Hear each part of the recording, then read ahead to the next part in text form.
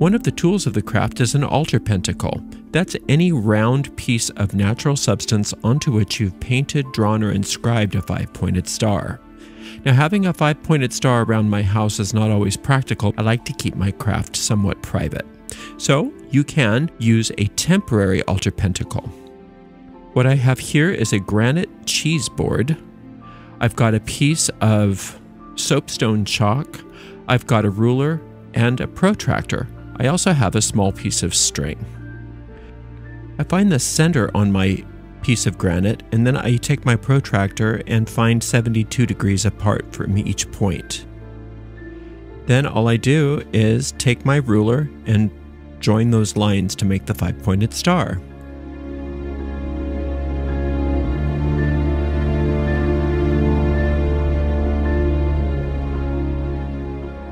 Now I use my string to keep some tension so that I can draw some semblance of a circle around this star, and it's okay if it's not absolutely perfect.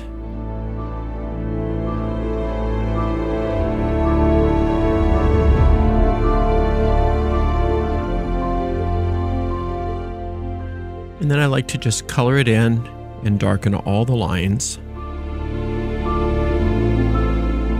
And then I can use this for whatever spell or operation that I have. And when I'm finished with it, all I have to do is take a damp cloth and erase everything.